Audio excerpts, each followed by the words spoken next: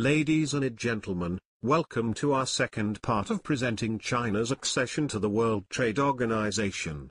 Now, we will take a look at the economic changes in China, caused by its membership into the WTO.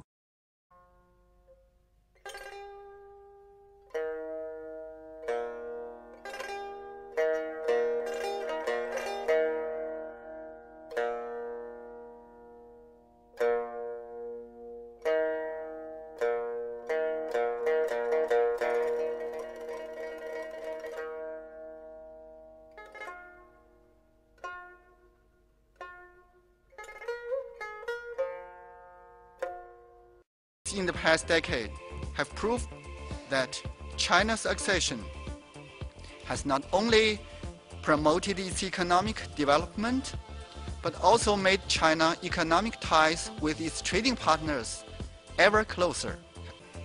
A new global order is emerging, with China being a main driver of the shift of economic power towards Asia as an emerging market. The membership of China to the WTO has contributed to China's status as the #1 exporter in the world, the world's #2 importer, the developing world's largest recipient of FDI, and the world's second largest economy. China's WTO accession has made China a country of planned economy into the mainstream of the market economy. WTO also changed the whole business environment in China.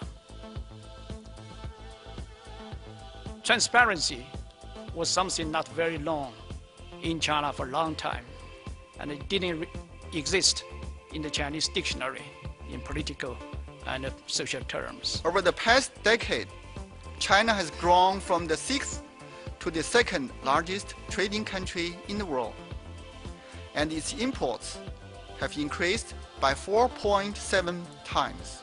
The negotiation, including China's WTO accession, can make a difference of the international relations, especially international trade and economic relations.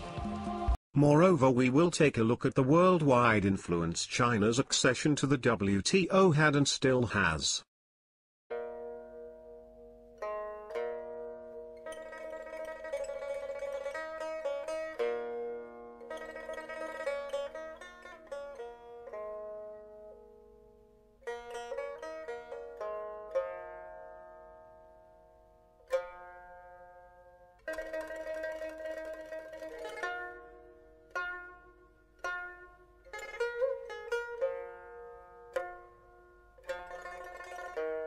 Next we are going to concentrate us on the change of the WTO caused by China's accession.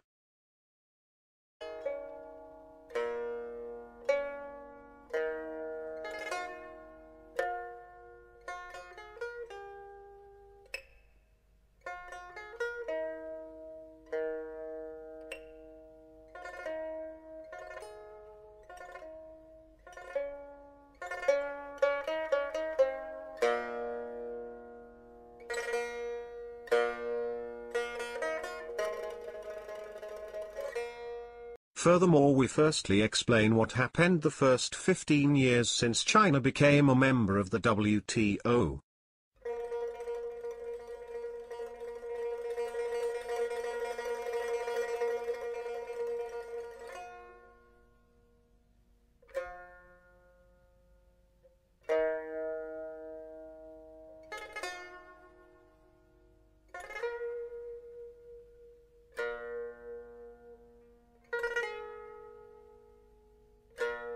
It's been 10 years since China joined the World Trade Organization, or WTO, and that became possible only after 15 years of negotiations and policy promises. Now observers in the West say many of those promises seem like empty talk. Judging by the expressions of the past 10 years, I think the answer to the first question, whether China has and will keep its promises, is sadly no. The United States Congressional Executive Commission on China held a hearing in Washington, D.C. on Tuesday to discuss the issues. The Office of the United States Trade Representative noted in a report that the Chinese regime changed many policies during the first 5 years of WTO membership, but after 2006 started to back away from the kinds of market reforms it had promised. Those include embracing WTO principles of market access, non-discrimination and transparency.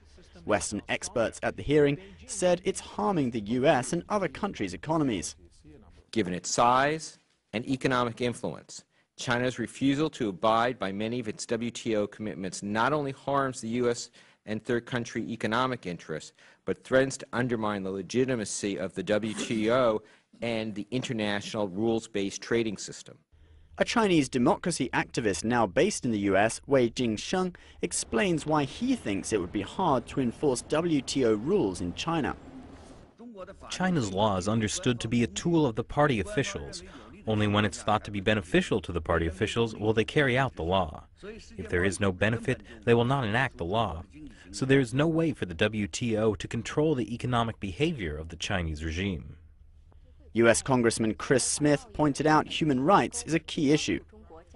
Unless you get the human rights piece right, which includes labor rights, it's a fool's errand.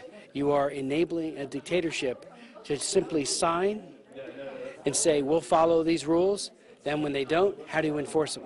Finally, we are at the end of our today's topic, China's way to the WTO. Thank you for your attention. I hope you have learned something. Goodbye.